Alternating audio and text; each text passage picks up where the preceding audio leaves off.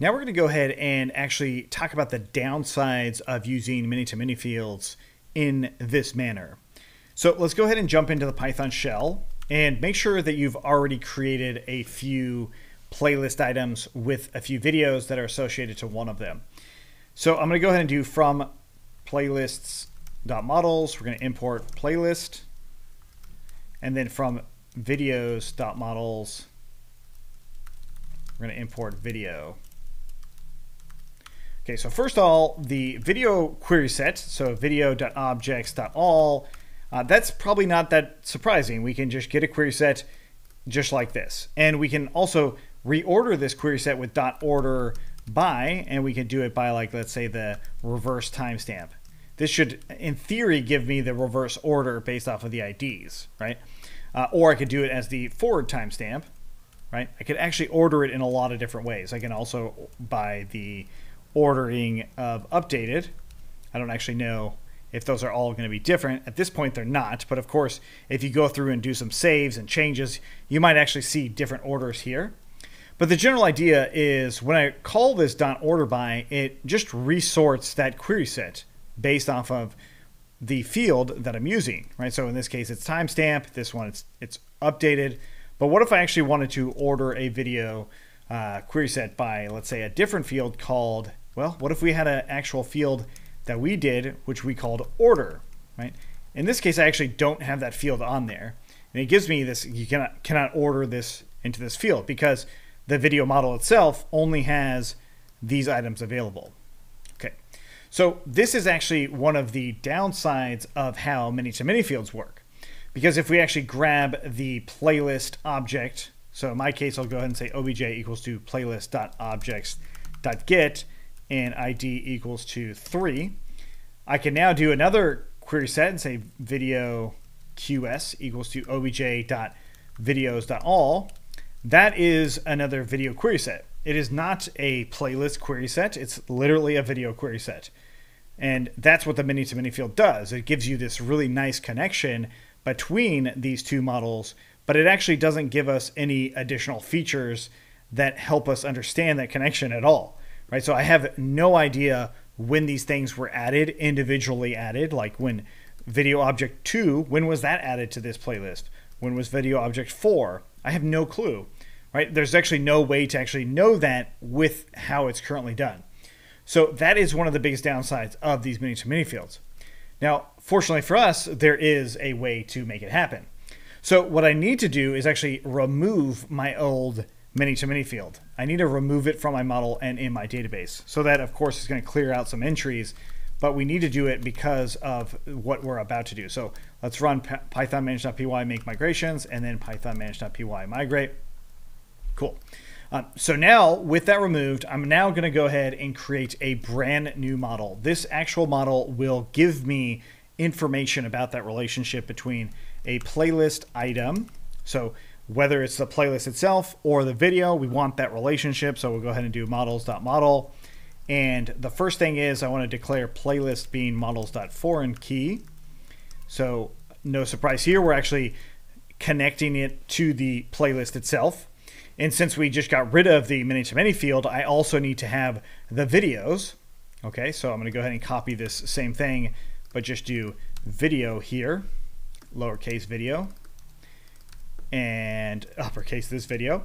Okay, so what this actually allows me to do then is on any given playlist object, so playlist obj, that of course is an instance of this playlist itself, I can now say playlist obj.playlist item set.all, almost identical to what we just had to the many-to-many field.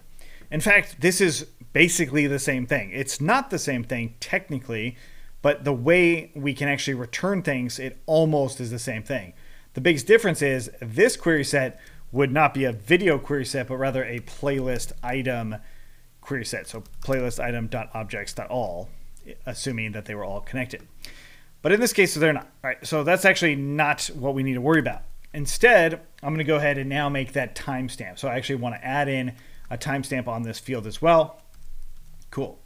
So you might think that we're done with just this, but we're not, because like I said, we can actually extend the many-to-many field itself. So I'm going to bring back videos in here now, And now I'm actually going to pass it through that actual model, so through the playlist item model. Now, a huge caveat to this is the actual fields have to correspond correctly. So this field right here, this video field, as well as the model class here, both of those things have to be foreign key relationships on the one it's passing through. And this is actually not a correct foreign key. We also need to pass in an onDelete parameter. And what is it that we want to happen with this onDelete? Well, if it makes sense, if the video that's associated here is deleted, we're going to want to run models.cascade. As in, hey, delete that relationship, delete the relationship that this once had because one of the sources is gone. And that's going to be true for the playlist as well. So if the playlist is gone, delete that relationship altogether. Delete the entire instance that this represents. Of course, it has nothing to do with the playlist itself or the video itself. It just has to do with the relationship. The relationship's over. Sever it. Remove it. We do not need to set it as null or set some other default. Okay, cool.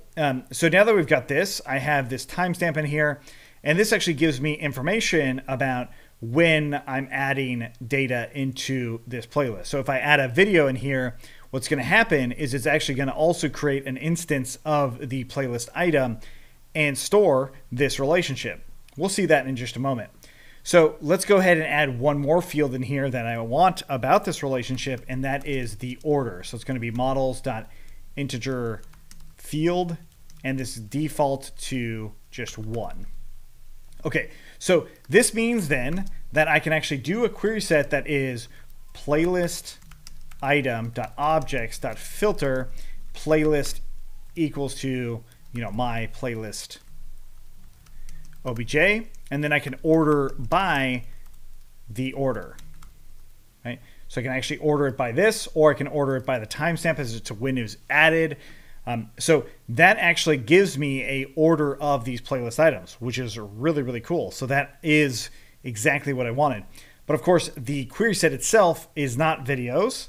So to actually get those videos, you would use each item in there. So for obj in QS, you would actually get the video with obj.video. We'll talk about that once we actually start to display this data. But for now, we have this playlist item in here. I will go ahead and have a default ordering with class meta ordering going to the actual order. And then let's go to the reverse timestamp, as in the oldest ones, or rather the newest ones first. Okay, cool. So now I've got a brand new model and I've got a brand new video playlist item here. So let's go ahead and run our migrations again. So Python manage.py make migrations, and then Python manage.py migrate. Okay, so I get this error of this table already existing. So this playlist related item already exists. Now, this actually is probably due to my testing, not to really anything major. But one of the things that I might need to do is actually just delete my database, which is actually what I'll end up doing. Now, the reason I'm doing this in this kind of weird direction is I didn't want to introduce this before we actually understood many-to-many fields, because this adds another layer of complexity that we didn't have with just many-to-many fields. So what I'm going to do then is I'm going to go ahead and delete my database, and I'll have to rebuild a bunch of things related to it, and I'll do that off the video. But let's go ahead and run our migrations now and see if we get any errors. This time I did not, right? So I actually have everything running. Let's go ahead and just create a super user. Create super user, whatever password, and let's go ahead and jump into the admin, and we will customize this a bit more. But now I should actually have no actual items in here yet. So let's go into our playlist, go to add playlist. Notice that the many-to-many field is now gone. So that's actually what I wanted to show you, is that I can't even have access to that many-to-many field anymore as it stands by default. We need to customize that, and that's something we'll do in the next one. And that will also give us a little bit more insight into how the playlist item itself works.